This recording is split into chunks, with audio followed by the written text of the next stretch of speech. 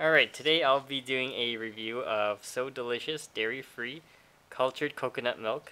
Okay, this is basically coconut yogurt, and if you look at here, it's gluten-free. And what does that say?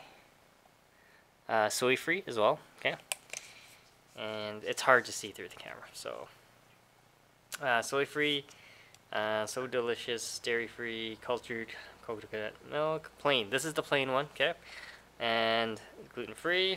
And nutritional content, we have 135 milligrams of sodium, 7 grams of sugar.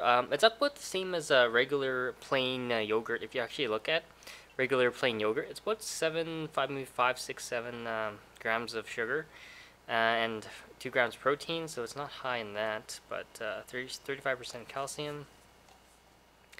And if you look at here, coconut milk, and it's sweetened by cane syrup, so that's where you get the sugar from, and you get the live bacteria, live cultures, and that is it. So I'm gonna open this up and tell you how it tastes.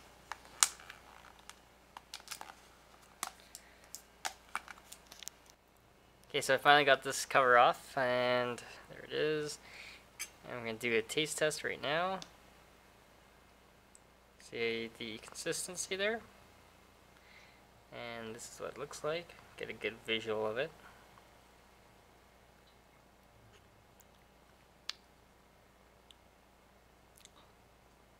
Well, this is my first time trying this product. It was on sale. Now, taste-wise, it tastes like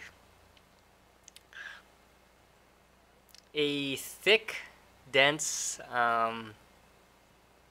sort of like a almost soy, but not. I wouldn't say soy.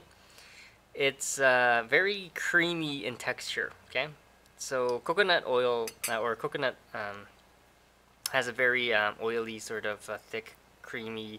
If you ever had coconut oil, it's if you keep it refrigerated, it will be hard like butter. Well, like not butter, but like hard like a rock. It sort of has that consistency, so it's sort of creamy sort of texture to it, and it has that sour type of taste like regular type of yogurt does.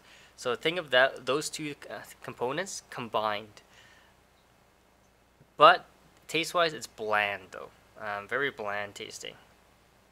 The texture is a little bit it's something different, and it's hard for me to explain, but it's a very almost gooey type of texture to it. Okay. Anyways, you can definitely check this out if you're a yogurt fan and you want something a little bit dairy-free and lactose-free. This is a good alternative. Okay, but the texture is a little bit different. Yeah, it's a little bit different.